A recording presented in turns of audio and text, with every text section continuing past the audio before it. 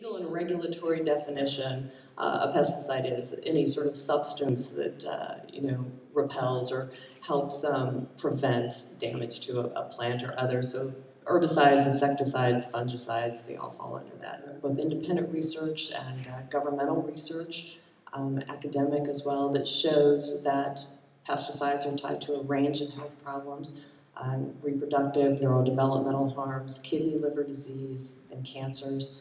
This is an activist kind of craziness. These are documented, real concerns, and it's one of the reasons why farmers who are exposed to pesticides so directly, are supposed to have special training and wear special protective equipment, because we do know that pesticide exposure causes disease and illness. A lot of the conversations seem to focus on glyphosate, Roundup. I'm sure every one of you has heard about the litigation that's been ongoing, and everybody probably knows about Roundup, right? We use it on lawns and gardens and golf courses and parks and playgrounds. It's sprayed where your children play in their school districts. And of course, farmers use it to grow our food. It's ubiquitous in the environment. It's found not just in residues on our foods, but it's found in water, it's found in the soil, it's found in the air, it's even found in rainfall. The first trial in San Francisco, August 10th, jury verdict came back, said $289 million, 250 of that in punitive. They found that Monsanto acted with malice and complete disregard for consumers and for health and welfare. And I was talking to one of the attorneys today, and he told me something I didn't know. He said they had offered to settle that case for $6 million. And Monsanto told him to go jump in the lake. They weren't interested in settling. This is Judge Carnell, San Francisco County Superior Court. This is what he said when he looked at all of this evidence in these documents. The internal correspondence could support a jury finding. This is well before the verdict. This is months and months ago. Aware of the risk, could support a finding that Monsanto has long been aware of the risks, that its glyphosate-based herbicides are carcinogenic, but has continuously sought to influence the scientific literature to prevent its internal concerns from reaching the public sphere. This is damning, in and of itself. This academics review, genetic literacy project, Sense About Science, Biofortified. These are different groups that work to really confuse consumers, and they put out a lot of information on social media channels, and they write articles and blogs, and they really work search engine optimization so that their information will come up higher on Google searches if you're trying to search for certain things. And then the American Council on Science and Health claims to be so independent, yet we have internal documents where they're, reminding Monsanto that it's time to write the check.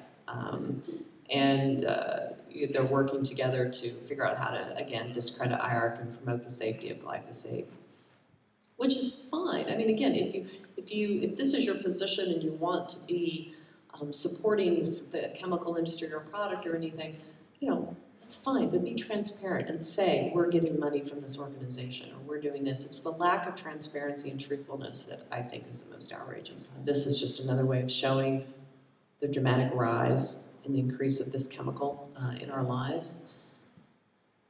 These are part of a list of all of the different foods that glyphosate is used to produce. Watermelon, rice, peppers, pecans, almonds, onions. A lot of people think it's just corn and soybeans and row crops, but it's not. It's a whole array of vegetables and fruits and things that we consume, that our pets consume, that livestock consume.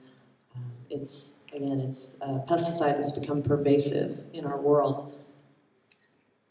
And this is why, again, we have glyphosate showing up in our food. We've overused it, we're using more and more and more of it, and it's showing up in our food. I'm sure you guys have heard about this in the news. This is an older one. There's been some newer information come out. These are done by consumer groups, academic groups, but the FDA has also started testing. And this is a story, I've been tracking the FDA for years on this, and they sort of secretly, they didn't want to talk about it. They started testing in 2016 because they hadn't been doing this. They hadn't been testing food for glyphosate residues. Then I wrote this story about FDA finding it in oatmeal. They were pulling baby food oatmeal off of store shelves and finding it in all of these oatmeal products. This was from a Freedom of Information. He says, I brought wheat, cracker, granola, cornmeal. There's a fair amount in all of them. He says the only thing that he couldn't find, I guess you can't see this, the only thing he couldn't find glyphosate in was broccoli. This is information that the public should have. I'm going on a rant now, but I mean, these are public agencies. They work for us. This is food that we're consuming. And this is information they don't want us to have. This is information that they're hiding from us. In these documents as well, it shows they found illegal levels in a corn sample. And they're talking about how the corn will not be considered an official sample, so it's not going to have to be reported to anybody. Again, chlorpyrifos, maybe you've heard about this. This is an insecticide marketed by Dow Chemical. It's been really controversial.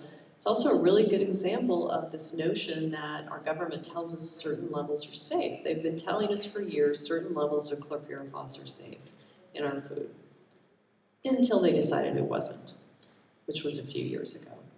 And the research that came out is that it's so damaging to children's brains.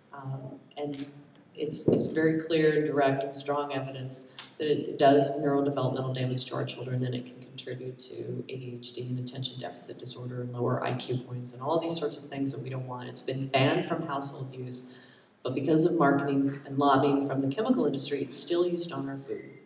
It was supposed to be banned. They finally decided they would ban it from agricultural use in 2017. And then Dow Chemical came in and met with the new administration and kicked in $1 million for the inaugural fund and had a few meetings. And so the ban went away and it's still on the market. And there's a big fight going on over that. Pediatricians concerned about childhood pesticide exposures. You know, this isn't a secret. Again, this is doctors, healthcare professionals, researchers around the world, our own government, scientists, many of them are saying, we need to be worried about this. We need to take action. Epidemiology evidence demonstrates associations between early life exposure to pesticides and pediatric cancers to treat decreased cognitive function, behavioral problems. We are poisoning our children. It's Right to Know, little teeny tiny nonprofit and all we do really is just do research and file Freedom of Information requests and sue